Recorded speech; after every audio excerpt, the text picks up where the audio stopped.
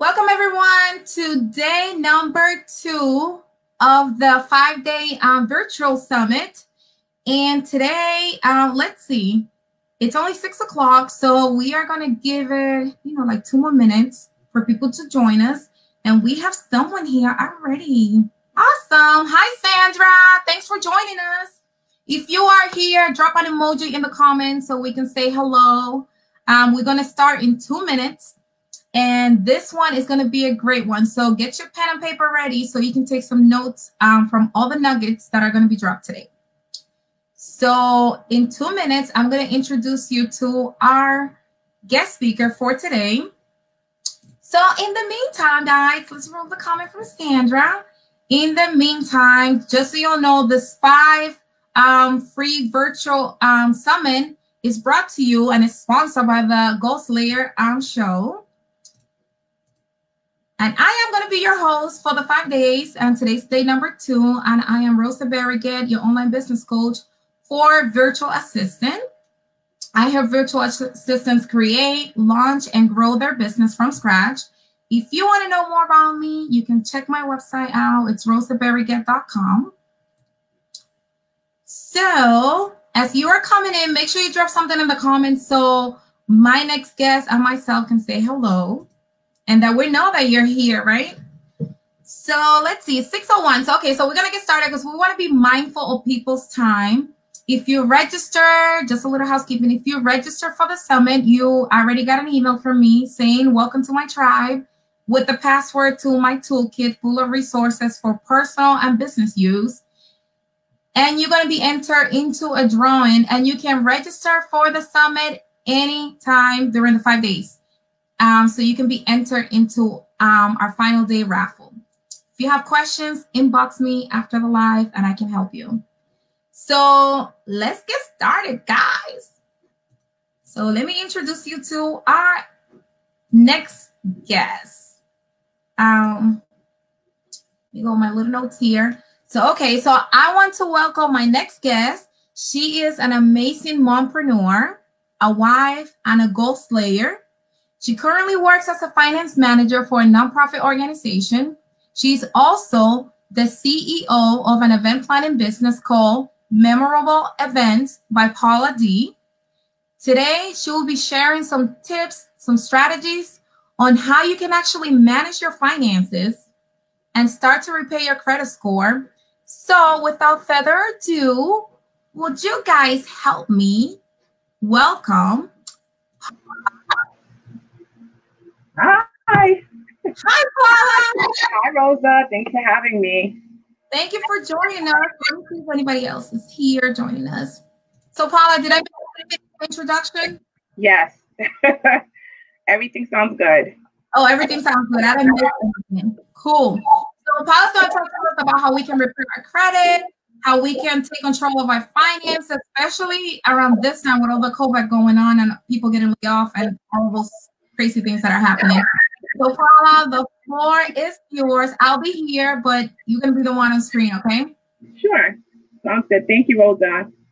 So, as Rosa said, my name is Paula. So, of course, Rosa, this is my first time doing it, so please bear with me. Needless to say, you can probably tell.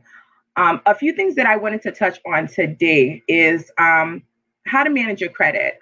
There are 4 different things that I want to underscore in this Goal Slayer show that I'm doing with you guys today. One of the things that we find a little bit difficult to deal with, especially now, is how to manage our finances. The first thing that I wanted to talk about is managing your credit. A lot of you guys know nowadays, not even nowadays, to deal with anything in this world, you need to have credit. Cash is great, but at the end of the day, you do need credit in order for you to buy a home, buy a car, anything that you're doing in life right now, you really do need to have your credit in check in order for you to be successful in what you're looking for. A few things that I wanted to touch base on in managing your credit is knowing your score. So I don't know how often people look at their scores, or now they give you free credit scores. You, with most credit cards, if people, whether you have good, bad credit or whatever type of credit that you have, most credit cards do offer some type of credit score. They keep you in check to help you to figure out how to stimulate your credit, how to boost your credit. One thing I would advise is on a monthly basis, definitely check your credit score. You want to make sure that you are managing how you shop, how you spend, and how you deal with your overall credit. I kind of put the managing your credit first, but I should have actually put that really last, because some of the things that you need to do in order for you to manage your credit is preparing your budget. The first thing that I do, I'm going to use myself as an example for the way that I manage my credit and the way that I plan my finances. So every month I actually write down, I have a book where I actually write down all of my credit, all the credit cards that I have, all of my monthly expenses, how much I make each month. Like Rosa said, I am a small business owner. I was working, I was doing my business full time, but now that I'm working, what I do is I actually figure out what I'm bringing in each month, what I'm bringing in each week, and how to basically disperse all my my income in order for me to have a reserve, save some money for rainy day, make sure that, you know, if I need to do something, that I'm not overcharging my credit. First thing I will tell everybody is get yourself a notebook, get yourself some type of planner. It doesn't have to be something expensive. It could be something very inexpensive, but you need to jot that down. The best way to do it is to start with lowest to highest. So what I tell people is, what I do is I write down all of my regular reoccurring charges, which is household expense, phone bills, utilities, gas. I mean, gas is here, you know, sometimes it fluctuates, but that's something that you definitely need to put in, because especially if you're commuting to work, you definitely need to put into account the your gas. Insurance. Those are all things that you need to put with household. Then you need to start counting in your credit, what you have for cards. I don't normally include my student loan. I put that all the way at the end. I know a lot of people probably going to kill me at the end, but we'll talk about the student loans later. More importantly, I would say start with the lowest to highest. So what I normally do is I would write down all of my cards that I have, whether it's paid, it's not paid, you just jot down all your cards. So for example, if you have, let's say, 5 credit cards, you would write American Express, Discover, MasterCard, Visa. Let's say you have 2 visas, Visa. You put those down and you start writing how much you owe for each one. If you don't owe anything, it's great. Still keep it on the top, but how much you owe for each one. And what my suggestion is, in order for you to manage your credit and bring your credit score, is start paying some stuff off. But pay them off. Minimum payments are definitely a must. If you can't do anything else each month, make sure you pay your minimum payment. That definitely helps with managing your score and making sure that you have a good credit score. The thing that hurts you most with credit is how much of your credit you use. But what I will tell people, especially with times like this, it's difficult to, you know, save like you would want to save. Make sure, if you can't do anything else, pay your minimum payments each month. That definitely looks good on your credit. It doesn't, it hurts more when you use most of your credit, but it definitely makes an impression on creditors when they know that you're trustworthy. So with that being said, back to how to score them. You want to make sure that you have the lowest to highest, and each month you pay something. Now, once you're done paying yourself, let's say if you make $1,000 a week, you take that $1,000 right off the bat, pay yourself. You remove $100 off of that minimum 10% and put it to the side. That shouldn't even be counted into your part of your income. And that's not gross, that's your net. So if you're taking home net $1,000, you need to put at least $100 aside for you to save. Don't look at that. And I know people will say, oh my God, it's hard to do that and it's difficult to live paycheck to paycheck. But I find that when you're not working, you're able to figure it out and manage. But when people are working, it's, living from paycheck to paycheck. Don't think about it. Put that $100 aside, put that 10% aside, and don't look at it. That's your rainy day. That's the start of your rainy day fund. Then what you also need to start doing is you need to figure out, well, I pay my tithes and offerings. So if anybody else is doing that as well, that's another 10% that you need to take aside. So that's $200. So now you're only really left with $800. Now you need to calculate, okay, so overall I have 5 credit cards, and all these 5 credit cards, how much do they all total? Then when you get that total, you need to also calculate how much is your monthly minimum due for each credit card. What my suggestion would be is when you start with the top to bottom, if you make an additional payment, if you can make an additional payment to that smallest limit that you have, or the smallest outstanding balance, that will help that balance to go down a little bit quicker. So if you're making monthly payments, and let's say if you have an extra $100 that you can throw in there towards your bill, I don't suggest that you take that extra $100 and you say, I'm going to give $10 to this one, $10 to this, $10 to this. No, if you can do minimum payment on all your credit cards and pay an additional $100, pay it on the smallest balance. Because then what will happen is once you start taking care of that, it will be reported that that limit is now available on your credit. The goal is for your score to go up is to use no more than 30% of your available credit. Once you go over that 30%, it does affect how much of your credit score will get hit, if that makes sense. If somebody has a question about that, they can ask me afterwards. I'm explaining it in a way that I understand it, but I know it might not make sense to people. But when you use more than 30% of your available credit or your credit, it definitely takes a hit on your card. So my advice to you is the best way to manage it, get rid of the small one. Now that you're done with the small one, you have that extra $100 that you apply and the balance is done. Now you'll have one card that's eliminated and you're left with 4 cards. For me, I find the snowball effect is the best way to, that's the term that's used for that. Snowball effect is the best way to kind of bring your credit score up a little bit, because now you'll have more of your not available credit for one particular card, but overall, so it does make a difference in your credit. Another thing that I have on my talking points, my outline here, is managing your finance.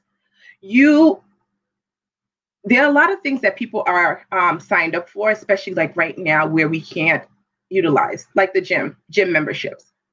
Get rid of them. I mean, now that you can't go anywhere, exercise, walk around the block. Instead of applying that $50 to the gym or for that extra benefit of the sauna, whatever it is, take that $50, apply it to your credit. Because at the end of the day, yeah, you'll look good, but you'll have messed up credit and it won't be as great. You'll look good, but you won't feel as good.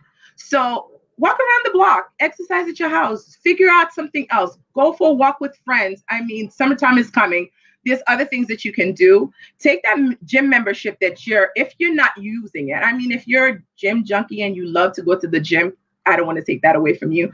But I always tell people, I'm like, if you're not using something, don't consider it as donation because you're not putting it on your taxes at the end of the year. Get rid of it and start applying that money that they're taking out automatically towards your debt.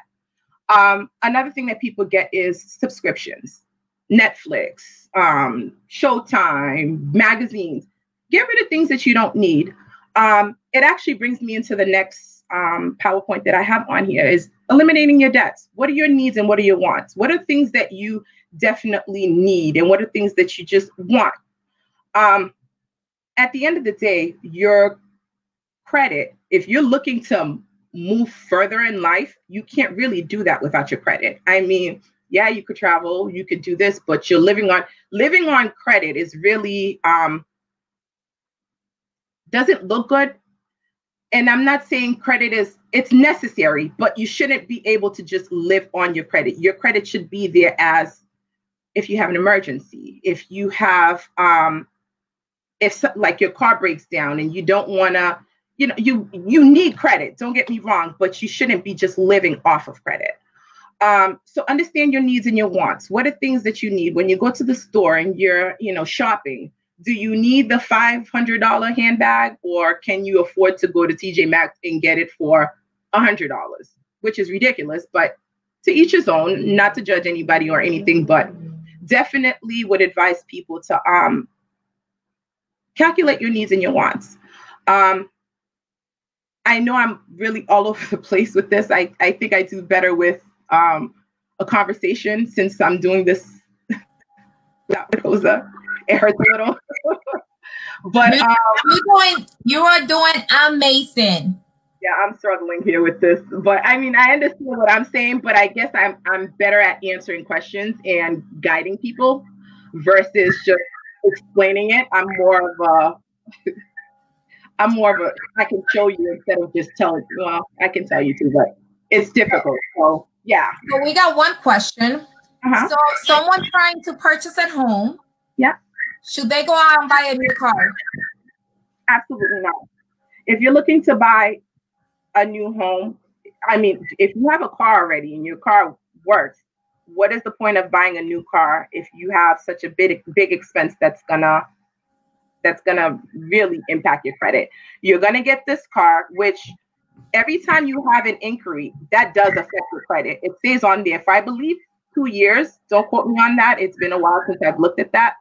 But it definitely impacts your credit, having new inquiries. So if you don't need a new car, I don't suggest going out to buy a new car if you could afford to get by with what you have. I mean, I like to say to people, like, I'm comfortable. If you see what I drive, you'll say, oh my God, I can get another car, but I'm not going to get another car if the one that I have works. Doesn't make sense for me to go. I'm not impressing anyone. I would rather be able to sleep at night knowing that my car works in the morning instead of not being able to sleep because the debt has to be paid and COVID-19 is affecting my finances. If that makes sense. Yeah, that makes sense. So another question, what would be considered financial freedom? Financial freedom is being able to say, I'm going on vacation and I am not using a credit card to go on vacation and I'm using a debit card. That's financial freedom. A lot of people are not. I'll use myself as an example. I wasn't raised to learn how to budget and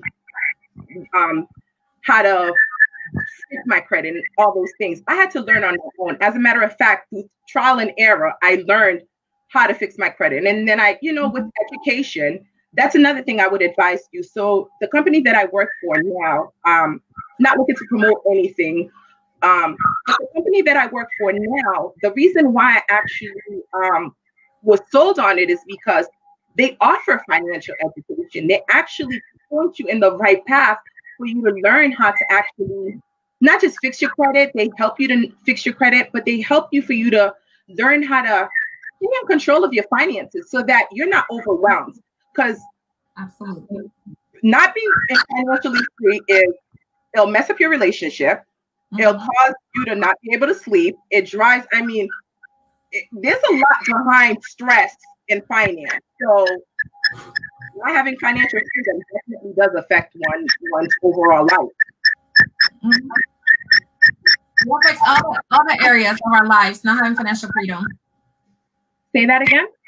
I said not having financial freedom can really affect other areas of our life. Absolutely. Absolutely. If nothing else, just to be able to sleep at night knowing that you don't owe any creditors. And your bills are getting paid. When the bills are coming up. Guys, as we're talking, if you have other questions, just type them in the comments and I can see them and I can tell Paula about it. So Paula, another question. Is it true that we should pay our credit cards? So if we purchase something with a credit card, do we pay the credit card bill before the bill arrives in order to boost our credit score? So paying the card before the bill comes out, what it does is it eliminates the interest that you'd have to pay. So is this reported to the credit bureau if we pay it? it does get reported to the credit bureau. It will show that you did make a purchase on the card and that you paid it off. So it definitely looks good to use the card. Having the card is one thing. You should, not to say that you have to use it. You should be able to use it, but it is also showing that you're responsible. Creditors want to know that you're not just borrowing the money and you're leaving it there just to, just to say you have the credit card. You need to be able to show like, oh, I'm responsible. I borrowed this money and I returned it. I returned it on time and I returned it, when it's due and the amount that's due, and you're not just putting it off. So you're being responsible, basically. So that definitely makes a difference. But just keep in mind, again, with that 30%. So if you have $1,000 limit, try not using more than $300 of it. A lot of cards, what people don't understand is, I'm pretty sure a lot of people could say, I maxed out my credit card, and you really don't know what you really bought. When you think about it, you're like, what did I buy for all this money? What did I spend $5,000 on? I can't even remember what it was for. Guilty. So, just keep that in the back of your mind before you start charging. But 30% is really what you don't want to go over that 30%. And you'll see how quick your credit score. And another way for me to explain it is, credit is really like a diet. It's quick for you to pile it on, but it's hard for it to come off. So keep that in mind. You don't want it. It sure is. So I have one more question. So another question is, what happens if you were, let's say, a 19-year-old, 20-year-old, a freshman in college maybe, and then you're not educated about your finances, and you start using credit cards. Now you're like a full-blown adult trying to purchase at home maybe, and you're trying to repair your credit score. How do you settle those debts? Or is it okay to settle versus paying the full amount? So that's a good question, actually. That was my biggest mistake. When I turned 18, I think I had every credit card that exists. And I'm going to be very honest with you. When you're getting those things, that's one of the things that colleges don't teach you, school doesn't teach you. They don't teach you how to get those credit cards and what to do with them. If your parents don't set you on the right path, you're pretty much on your own to figure it out. The company that I actually worked for was actually one of the companies that I went to years ago. Sad to say years ago like that, but years ago. And it's funny how it's in full circle. When I try to learn how to fix my credit, they're the ones who actually gave me the right path to get back on track. So what I would suggest is get some credit counseling. There are companies that will help you to manage it, like credit counseling, American Consumer Credit Counseling.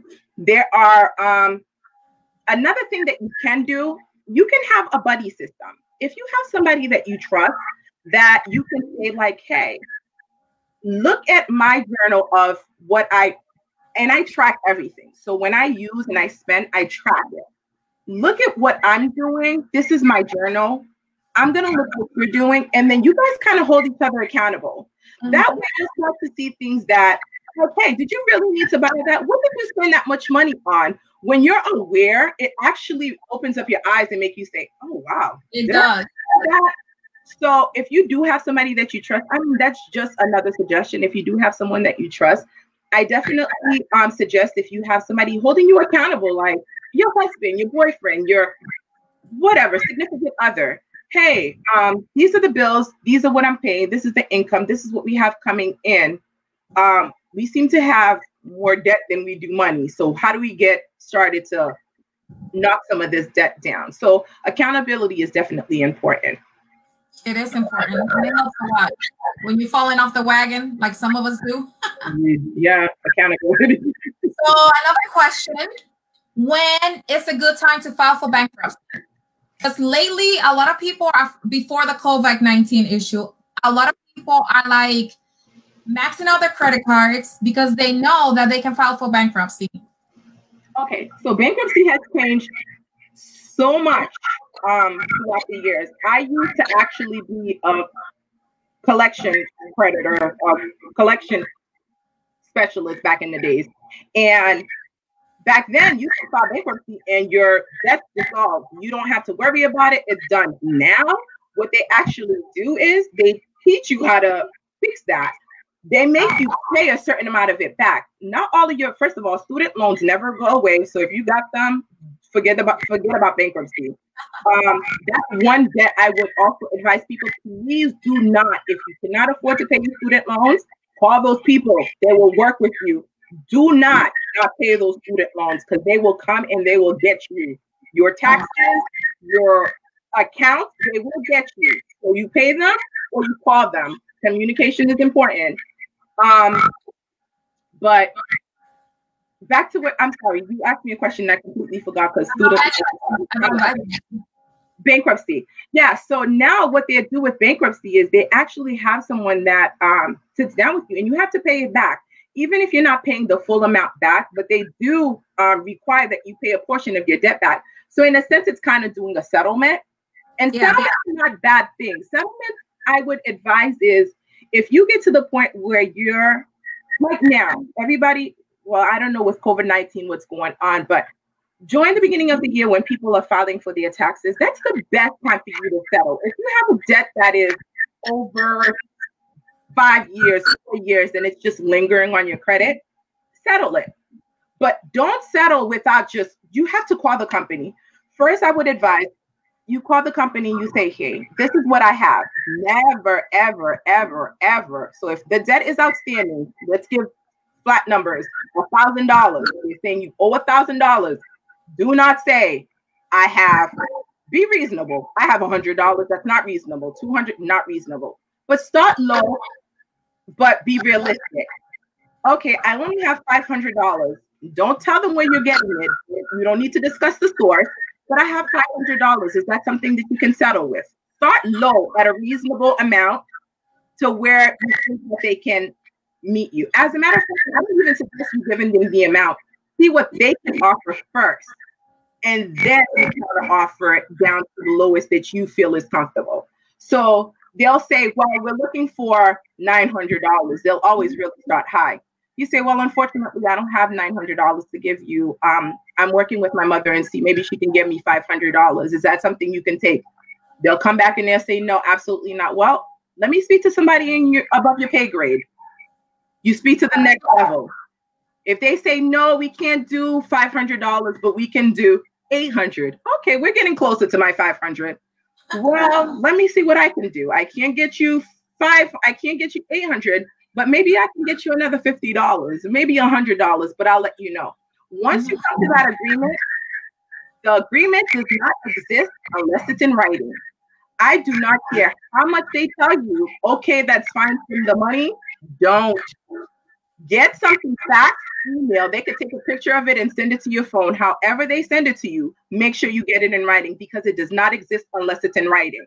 You could have spoken to somebody and you say, oh, this person said this and that, and you go ahead and you send your $600. And then now you have an outstanding balance of $400 because that person didn't write it down. The person didn't completely get approval, and now you're stuck with the remaining balance. But you have it in your mind that you settled this debt and it's not really settled. So get it in writing and hold on to your evidence for at least 2 years, just in case if the file for some reason doesn't get resolved, then send it to someone else, or send it or sell it to another company. That way you have your evidence, your backup to say, hey, I paid this, it will settle. And as soon as it's settled, another thing I would advise is make sure within that 30 days they report it to the credit bureau. If they don't report it, dispute it with the credit bureau. You could even dispute it to the point where they can remove it altogether. But dispute it. Make sure you get something showing you have your backup payment that you did, the letter that you settled, and make sure that they send you a letter saying your account has been closed in our office. Because again, it does not exist if it's not in writing. Even if they tell you your payment is your receipt, would you please send me something saying that I am no longer a client, a customer, or a debtor is the word that they use, the debtors. You don't want to be a debtor in their office. So please request letters. Awesome. This is good information because I hear a lot of my clients and a lot of kids, younger, well, teenagers, almost college students, where they get into debt, but they don't know like the consequences of getting these credit cards now, and the consequences of like maxing them out and then thinking the old way that you can just file for bankruptcy and then it's going to be removed from your credit within 7 years. That's what most people think. No, you know what they can do? What companies can do is when that year mark comes, they can sell it to another company. That rotates it for another 7 years. So if it's really something, and if it's something that's a substantial amount, they can actually file it even with the state that you owe this amount, because that's considered income. If you never paid it back, they can make you pay it to the state. So sometimes when you think, oh, you know, it's done and it'll be over with, I mean, at the end of the day, it does feel good to say that, yeah, I'm credit worthy. You know, I've gone into hard times, and companies like this definitely understand, especially now they're going to have to deal with a lot of COVID-19, you know, people that are victim of this circumstance.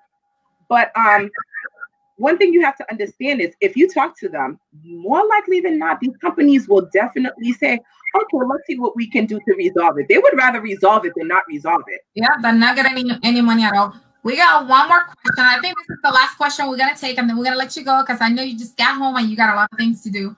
Yeah. So, last question, but if you guys have any other questions for Paula, you can always put it in the comments.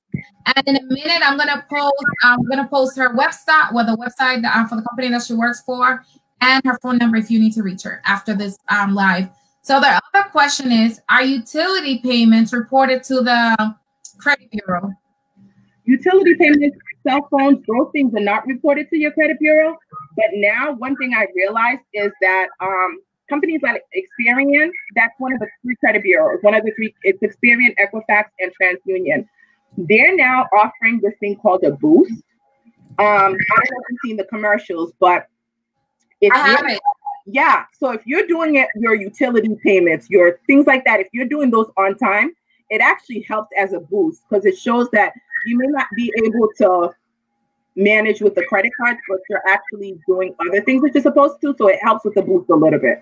It's connected to your bank account, so it almost somehow it knows when you make the payments and if the payments were due on time.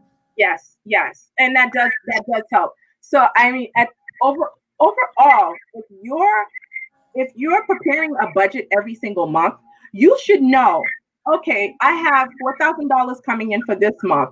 I'm already taking out $400 for my reserve, which I'm not looking at. I'm taking out another $400 for my tithes and offering. That's to each his own, but sow the seed. God will bless you back in tenfold, however it goes. But you guys get the point. So now you're really only left with $3,200. So now you have $3,200 for you to knock out your debt. I understand people will say, oh, you know, I'm living paycheck to paycheck, but you can manage. If our parents, who is getting a lot less than we are getting, manage, we can manage. You can figure out a way for you to say, okay, I'm not making all this money. I'm living paycheck to paycheck. What else can I do that can bring in some income? Can I braid hair? Can I paint pictures? I do events. I mean, I love what I do. It's an actual business, but that's extra income. So if you can figure out a way, if you're drowning and you can figure out another way to bring extra, like what's your passion? What passion do you have that can bring in extra income? And don't look at that extra income as money to go out to eat. And that's another thing that I didn't touch on, needs and want. Do you need to buy that dinner? And I love to eat out, and I do love to eat a nice seafood dish, but do you need it? Can you cook? Can you bring your lunch? You know what I mean? It makes a big difference. So figure that out. I mean, at the end of the day, you want to be able to live the American dream and not drown while you're trying to live it, you know, and at the end of the day, what you're going through, what people see on the outside, you may think, oh, you know, I'm bawling, this, that, and the third. But you're not bawling in your head if you're suffocating from debt. So keep that in mind. Yes. Well, let's see. I don't think we have any more questions. But Paula, this was amazing. Not only did our viewers learn a lot, but I myself learned a lot. So this whole bankruptcy thing, I still thought it was the way that it was back in the days. If someone was to ask me about that, I would just tell them the wrong stuff. there are no more questions, but Paula, how can people stay in touch with you past the live today? So if they need, they can always text me or email me. My phone number, you can give them my cell phone number. That's my business. That's my business line. But they can call the 800 number, not my extension, if they need credit advice, if they need credit counseling, especially right now. If you are getting any unemployment, you should be able to still pay your bills. You know, if you might not think that's something that's important right now, but once this is all said and done, life is going to go back again, and you're going to need to have that credit. So definitely try, if you can manage to keep up with your bills, definitely keep up with your bills. Take care of yourself first, and that's all you can do. They can call if they have questions after today regarding their credit, their credit. Yes, there are counselors available that will help them manage, budget, pretty much everything that I just talked about. They can answer all those questions. They're actually they're taking classes for this. They're trained. I'm giving you stuff from experience, from what I've learned, but they're actually trained counselors that know these things that can definitely advise you. So keep in mind too, one other thing that I didn't mention, yes, you can get that new car whether you need it or not, but that interest rate might be through the roof, where you could be paying that car off in 5 years. That credit, you'll be paying it off in 7 years. So something that would cost you maybe, you know, a lot cheaper, you're paying a lot more because you don't have that good credit. So financial freedom does make a difference. Educate yourself financially. Education is key. We got 2 comments. Sandra said, thank you for all this information. You're welcome, Sandra. Hi. Ash says, hi, Rosa. Hi, Ash. Thank you for joining us. Well, guys, thank you, Paula, for joining us and for being a big, bold, beautiful woman and taking the leap in doing this live, even though you never did it before, but you did amazing. Thank you. So we'll be back tomorrow, guys, with day number 3 of the 5-day virtual summit. So stay tuned. Bye. Bye. Thank you again. Bye.